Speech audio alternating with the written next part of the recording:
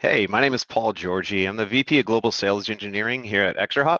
And the next couple of minutes, I'm just going to run through a presentation that I named Ransomware as Noisy, Learn to Listen. And the reason why I named it that is we've got a lot of indicators that there's a ransomware event happening. However, most organizations kind of just focus on a couple, and I'm going to show you how NDR and having the visibility that the network provides gives you so much more to understand and interpret and hopefully detect things faster. So in this slide right here, you can see that we've got kind of the main categories of what's happening during a ransomware campaign. And we call it a campaign because there is so many events that are happening. So we got the initial intrusion. We understand that in most organizations, there's not a lot that you can do to really prevent that. I always use the analogy of if someone really wanted to break into my house, given enough motivation and the right equipment and the right funding, I don't care who you are, you're going to get in my house, whether you're breaking a window, blowing down a door or something. We kind of have that same mentality when it comes to initial intrusion. Between phishing attacks being as prevalent and as successful they are, using a new vulnerability that maybe just got released, it's really or 1 day or a 0 day, and then you've got things like initial access brokers, the IAB right there. So we've got dark web credentials where people are actually saying, hey, you want to get into this organization, give me a few $100s in crypto and I will give you good credentials for you to log into a VPN. So we have to understand that people will get in, threat actors will get into our environment. We need to be able to catch them when they do, and we need to understand kind of what all the steps that they do to kind of block them early on. Because if you look at that last stage, extortion, we don't want to just block the extorsion. If we know that there are going to be threat actors that are able to get that initial intrusion, we don't want to just say, hey, I'm seeing things being encrypted, or I'm seeing a lot of data leave my organization. If you're setting up your defenses to not look at anything besides initial intrusion or the extortion, you probably don't have the defense strategy, because you want to be able to detect it sooner. You need to be able to detect it during that post-compromise. And luckily, like the presentation is named, there is a lot of events. It's very noisy, whether it's the data staging, the establishing command and control, the enumerating different targets, the escalating your privileges, the lateral movement. There's so many different events that are happening after that initial access or the initial intrusion happens, that if you have the ability to detect it, you will be able to see it much sooner and hopefully block it, cut off that access from those threat actors before you get to the things like the extortion or the data exfiltration.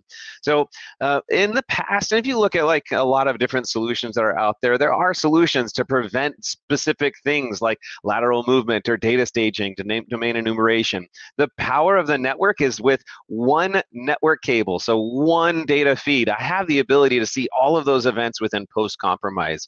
We've got a bunch of different kind of like slides tracking all of the different mappings that we have as a solution from our platform to be able to map to all the different MITRE techniques and tactics. And you'd be amazed. There's something like 90% of the coverage that we can get from a MITRE alignment within a ransomware attack. So there's a lot that we can see if you just feed us the network. So really powerful stuff.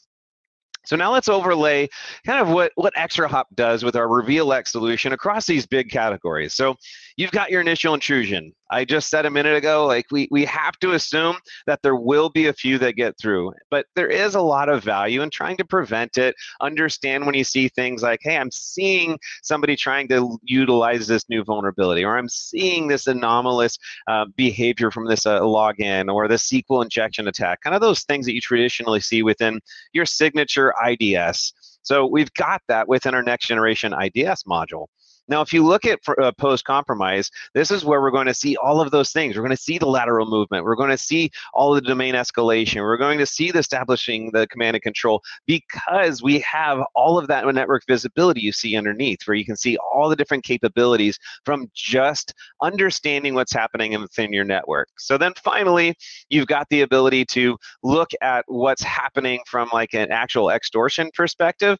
Well, I hope that most organizations will catch it before it it actually gets to that point, if you do end up in a situation where you're having to deal with, hey, we've got files that are being encrypted, now I have a running record of every single network transaction that that leverage that network or those files, so I can understand what's happening, and I understand kind of how to respond or recover correctly because I understand the full scope of what's happening from that network visibility.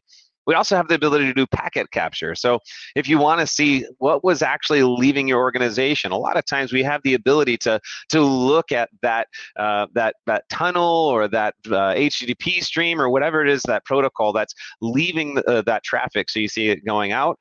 You now have it recorded, so you can do a little bit of forensics and see what was it that was actually lost. So you have a full understanding of how to respond. This slide right here kind of takes that last slide and puts it a little bit step further. Yes, we still have got that initial intrusion, but in that middle where it says post-compromise, it gives you kind of a small little screenshot from our platform. This is what we call our detection timeline. When we detect something, we will create a big detection, and one of the sections within it, we will outline all of the related detections and put it on a timeline. So you can see, hey, we understand that we detected this, but we see all these other related detections, whether it was, hey, this is when they first got their initial access. We saw suspicious SMB or CIFS client file reads. We see data staging. Then we see data exfiltration. So from that single detection, we tie all of the related events together and then allow you to understand kind of what the whole campaign consisted of. It isn't just a series of disconnected events or disconnected detections. We tie it all together to give you a full capability of the timeline that happened throughout that whole attack. So now you have the ability to hopefully attack or stop the attack. So that's what that last little box there is showing, that if you do have a threat actor that makes that initial intrusion, so they've got access, hopefully with the power of the network and the power of Reveal X, you have the ability to understand what's happening. So maybe you'll have a little bit of unusual interactive traffic from an external endpoint. Maybe you'll have a few file reads, but hopefully you will catch it because of our platform and our alerting and that visibility we give you. So that way you have the ability to cut it off quicker and not allow it to get to the point where it's actually encrypting or exfiltrating data to use for extortion. So that was a quick run through of the platform and kind of the capabilities, how it aligns to ransomware.